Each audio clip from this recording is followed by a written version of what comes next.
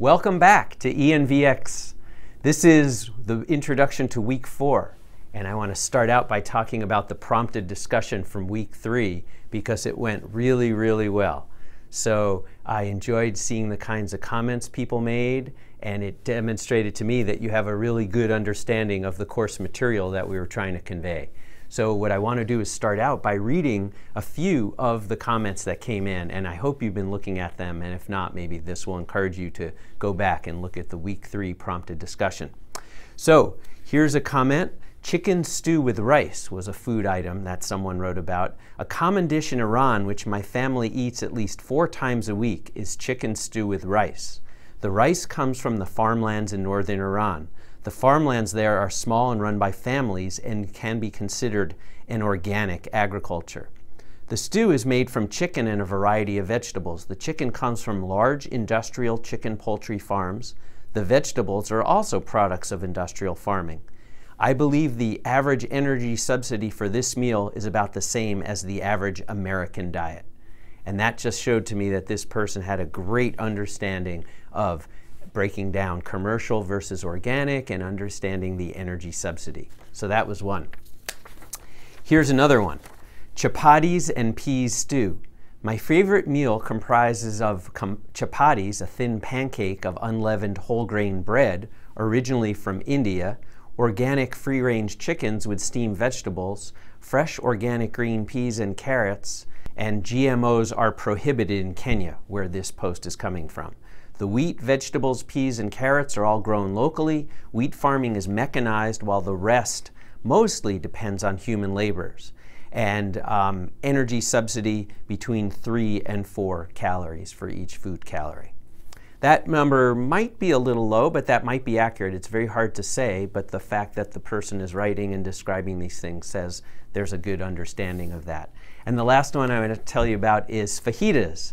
I like to have fajitas, onions, bell peppers, and it can be made with several types of meat, chicken, beef, pork, shrimp, or a combination of any or all.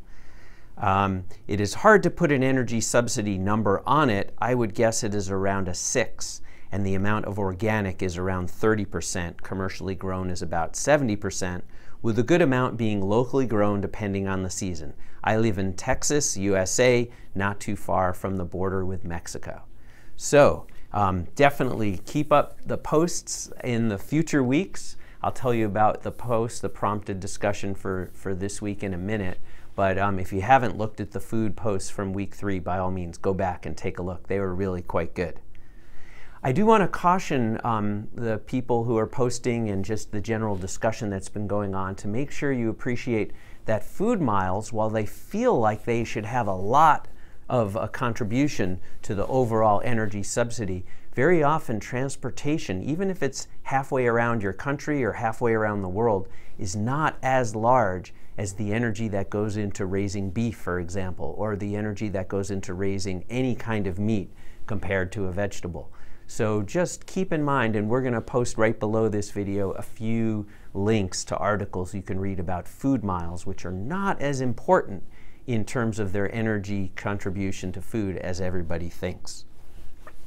Energy is so important in food, and we're transitioning now into some weeks on energy, so I wanted to mention 2 books that you might enjoy reading. The first book is called Oil on the Brain by Lisa Marginelli, and it's a geography of oil. It starts out at a convenience store where gasoline is sold, and it traces it all the way back to the oil fields. So that's one book. That's a great read. It's nonfiction, but it's very enjoyable reading. Another book I want to tell you about is The End of Country by Seamus McGraw. This book was written just a few years ago describing the fracking frenzy that occurred in the eastern United States, in the state of Pennsylvania. Also a highly readable book with lots of information about energy, but also lots of information about how energy divides and fractures communities. And so both of these books really point out and illustrate the point that I want to make during this week, which is that all energy choices are bad. All energy choices cause problems of one sort or another.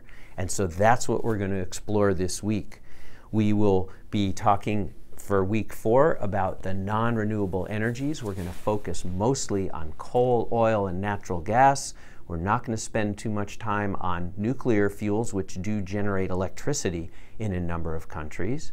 And we're going to have a prompted discussion in this week that asks you to tell us about some of the energy that flows through your fingertips. We're going to ask you to perhaps, if you can, quantify how much gasoline or diesel fuel do you use in a year, how much electricity, something, how much energy subsidy related to your food. We're going to ask you to figure out something and post your attempt at describing it and possibly quantifying it with a calculation or two, if that's something you're comfortable with. So that's what we're going to do this week. We filmed a lot of this segment last summer when oil was $100 US per barrel. And more recently, oil has dropped to $50 US per barrel. So that illustrates the kind of dynamic, very, very unstable situation that occurs with our energy picture. So when we're talking about coal, natural gas, oil, whatever we're talking about, realize things are very fluid, and what we're learning now could be very different in 6 months or a year. So let's get started.